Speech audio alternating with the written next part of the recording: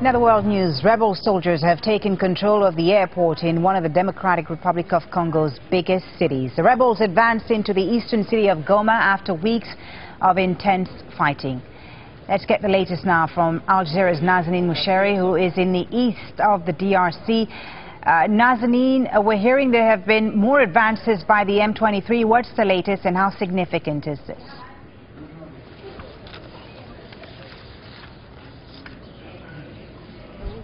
Sorry, are you speaking? Nazanin, can you hear me? Nazanin?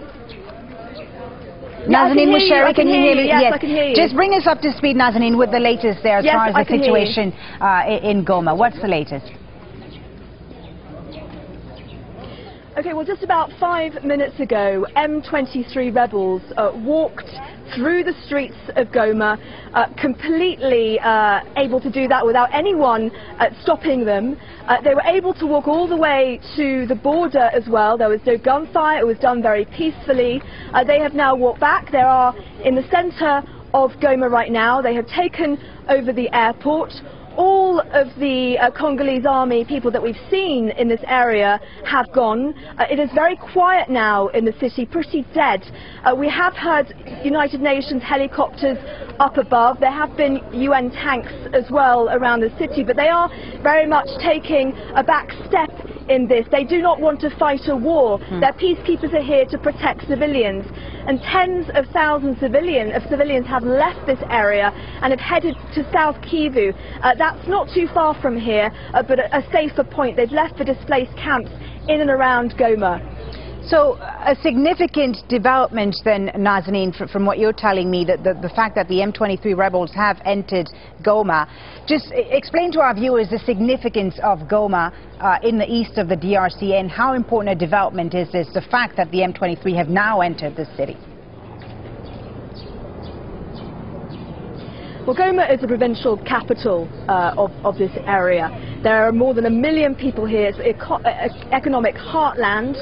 This is where all the natural resources are brought in. This is where they are exported from. The United Nations has an operation here, more than 6,000 peacekeepers. It is extremely important, not only to this whole area of eastern Congo, but also to Kinshasa, to control this area. That is why they have been unwilling to negotiate with the rebels M23. The rebels M23, their point of view is, let's sit down and have direct talks with the government. The government is unwilling to do so. The government blames Rwanda in all of this.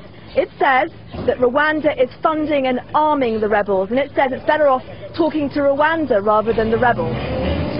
Tell us about the situation as far as the civilians are concerned in Goma. We're looking at these latest pictures there coming from Goma, and we see that there still seems to be people inside the city. Are people fleeing at all? Are they worried about the days to come? What's the mood like in Goma?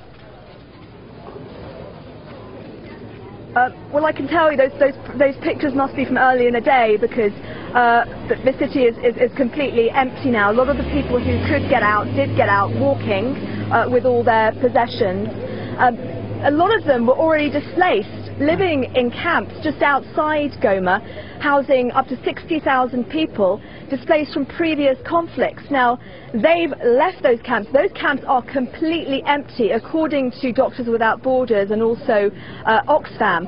And they've left. They're heading southwards, either towards Rwanda, crossing the border here, and we've seen hundreds doing that, or towards South Kivu. But all of the agencies that we've spoken to, all of the NGOs, the international NGOs operating here, so they say they need help desperately. Sanitation is an issue, cholera, water, food, all of these things need to be provided for these people who've been displaced. Okay, Nazanin, thank you very much indeed.